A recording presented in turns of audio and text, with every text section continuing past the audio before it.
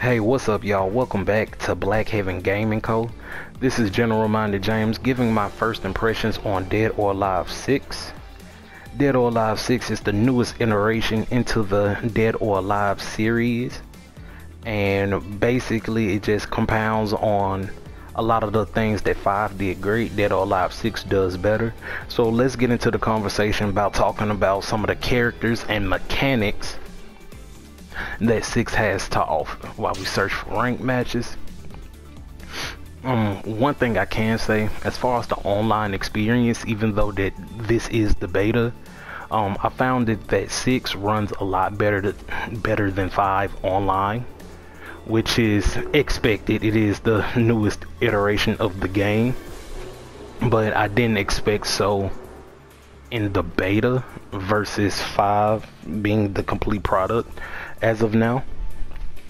So that's a plus, and since this is the beta, online will only get better with time. As far as my online connection, I set to any. I found this useful in finding the most matches, different types of variety of matches as well, so we can get a good sample size on how it interacts with other players as well. Also, one of the things that didn't change from 5 to 6 are the characters. A lot of your favorite characters do feel the same, so one might be inclined to go back, brush up on some of the skills that you may have had in 5, and just learn some more of your character stuff when getting into 6.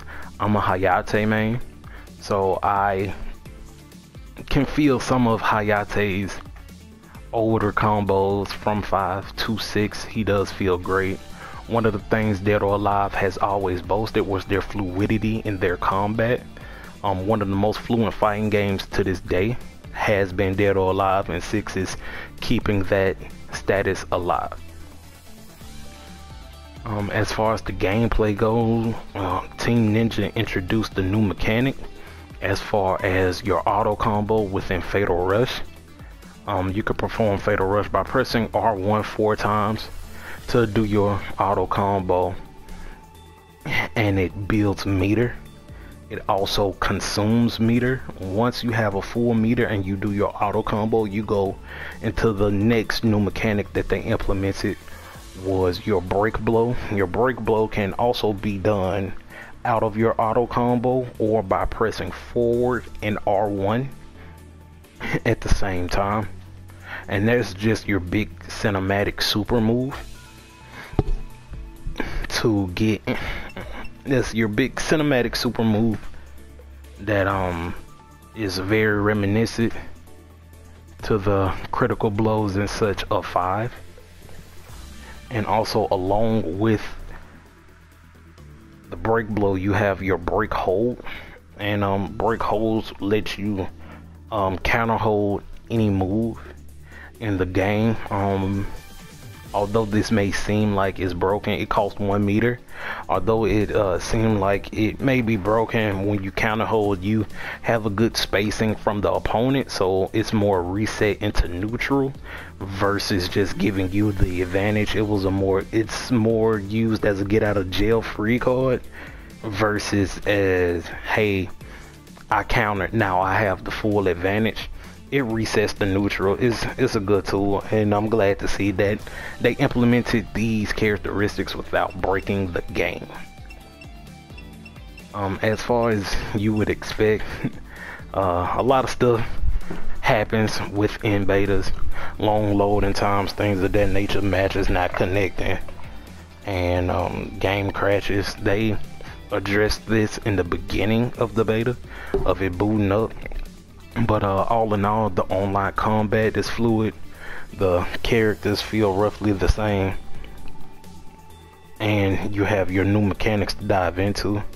So I just want to thank y'all for listening to this brief breakdown and overview of the beta. Please enjoy the background matches, and I'll see you next time.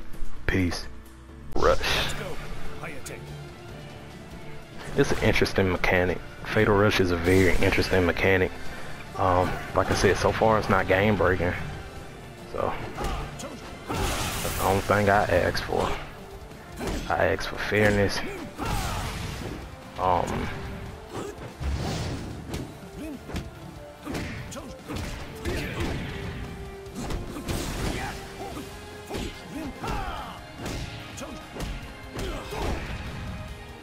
Man, I'm really gonna get beat by this Hayabusa.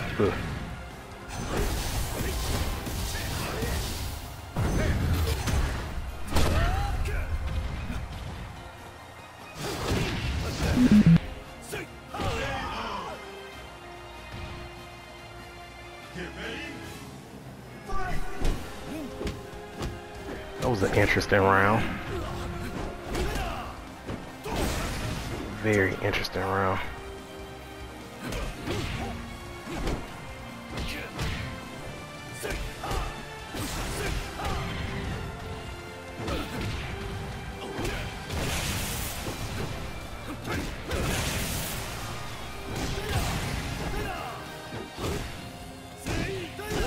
Ooh, good one. That was a good one.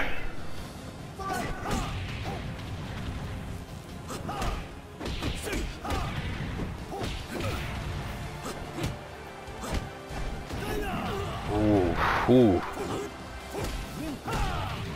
Somebody knows the matchup. I've always struggled finding Hayabusa though.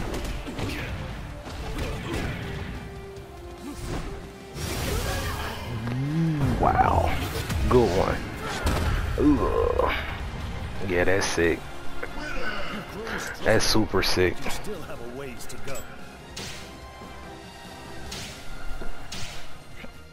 Again, the brake system isn't game.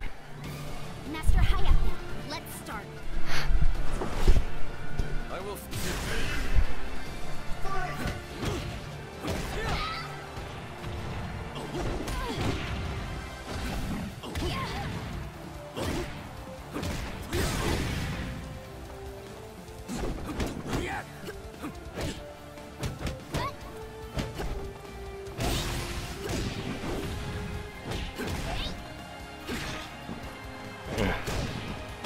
That was a good counter. I think that was just a hold. Well, Ayane is as annoying as usual.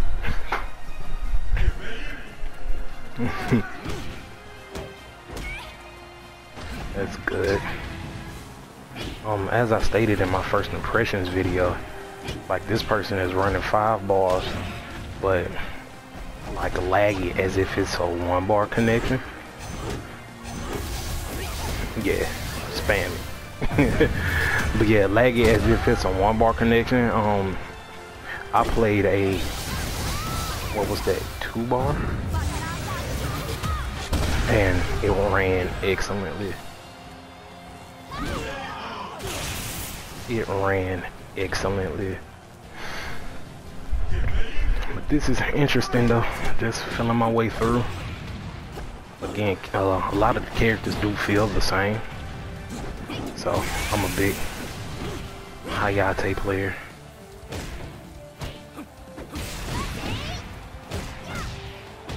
So yeah, it feels good.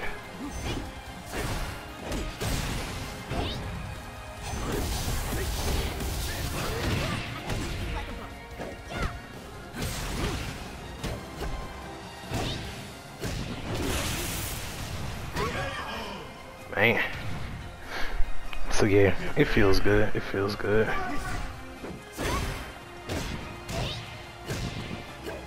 Oh, Yane. Man.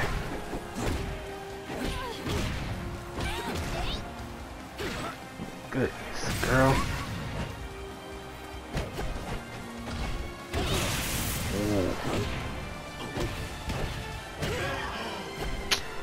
Ooh. The 6th streak came to an end.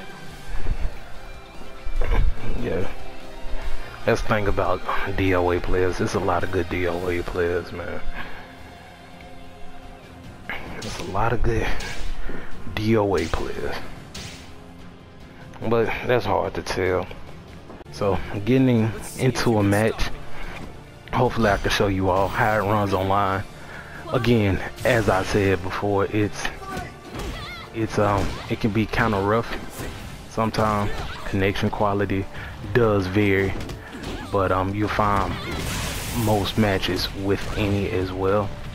Again, one of the things that DOA boasts is its fluidity in its combat. DOA combat has always been very smooth, and this title is no exception.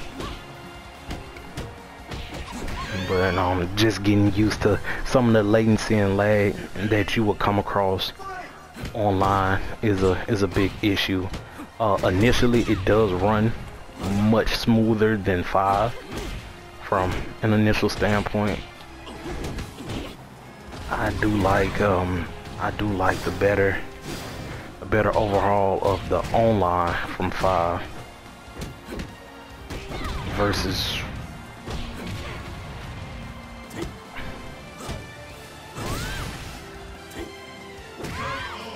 what we'll usually have.